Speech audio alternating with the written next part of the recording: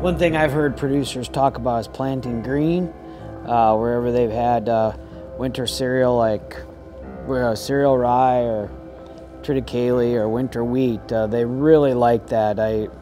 It seems that everyone that I talked to said we're going to do that again because they like that so much. In fact, I was just talking to a colleague just a couple hours ago.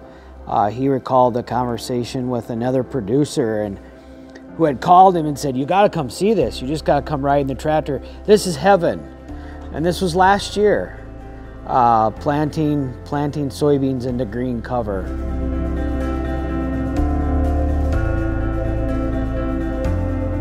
Well, one thing for sure, I think everybody's just trying to make sure you have your equipment as ready as it can be and be ready to plant in some less than ideal environments probably. And I think, well, like anybody that has a cover crop that's overgrowing in the winter is probably going to want to let that grow right up to planting time for sure, you know, especially if you're planting soybeans into a rye or winter wheat, just to try to maybe use up some of this excess moisture.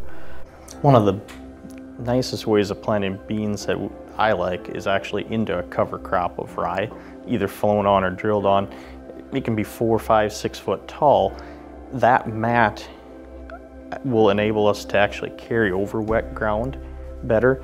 And what we see is the water that does run off, runs off clear. We don't have that muddy stream. And that mat will hold weeds and moisture the rest of the summer.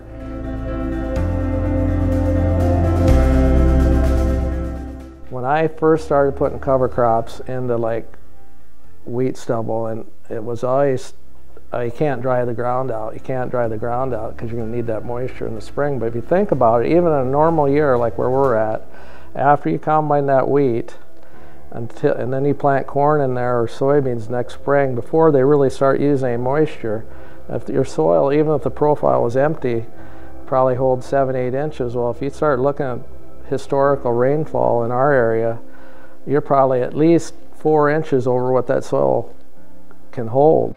I've yet to have my beans suffer yield loss from using too much moisture with the rye. We compare it to our neighbors or other fields we don't, and the yields have been nearly identical, even including 2012. We ran 4 or 5 bushels actually higher where we had the rye. But that year, management, try and when to kill it. So in 2012, we killed that rye. It was less than 15 inches tall. Some years we kill it at thigh high in May. You got to watch where your seedbed moisture is. You can dry that seedbed out too much. But if the moisture is there, we let it grow. Can be an issue with the planter. You got to move your residue managers up, closing wheels. If you've got any type of spike or anything on, they can wrap. We had that happen a couple times. So if it gets too tall, we end up using the drill instead of the planter.